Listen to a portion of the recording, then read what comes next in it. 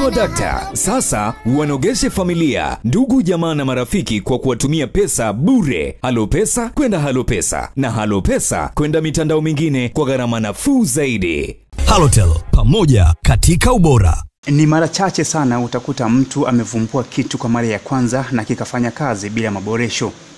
Lakini kwa Kechu Nkya, ambaye ni mjasiriamali, hili halikumpa shida, bali alikaa na kutafakari na hatimaye akatoka na kitu kipya. Kechu, mwenyeji wa jiji la Mwanza, amefanikiwa kuvumbua Jokofu ama Friji ambayo inatumia nishati ya mkaa. Nishughulisha na kilimo na mifugo, na leo siku ya leo tuko kwenye friji yetu, ambayo hii friji ni friji ya kienyeji. Mtu yote anaweza akaitengeneza na ikampa mafanikio. Hii friji unaweza ukaweka vitu kama mboga, matunda na nyama, na vinaweza vikakaa kwa siku 7. Kwa hiyo ni nzuri, inaweza mtu wa kijijini anaweza kuitumia na gharama yake ni nafuu. Kutokana na hali hiyo, ameweza kujizolea umaarufu mkubwa, kwani watu wamekuwa kimiminika nyumbani kwake ili kuitazama friji na jinsi inavyofanya kazi.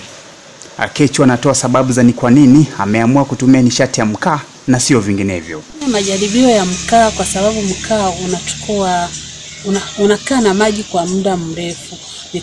Nikaona huu mkaa unaweza kunisaidia kuliko hivi vitu vingine ambavyo tunaweza kuvitumia. Amesema friji hiyo itakuwa ni mkombozi kwa watu wanaoishi maeneo ambayo bado hayajapata huduma ya umeme.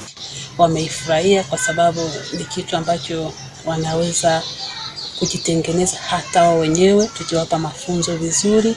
Imenipa faida kubwa kwa sababu watu wengi wameipenda hii.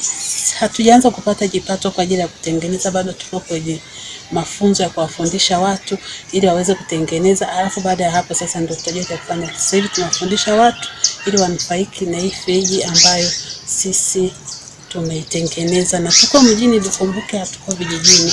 Kwa hiyo watu wa vijijini pia itawasaidia, na watakuwa wanakaa na vitu vyao kwa muda mrefu kuliko kwenda shambani kila siku. Kutoka jijini Mwanza, ni Jonathan Musa.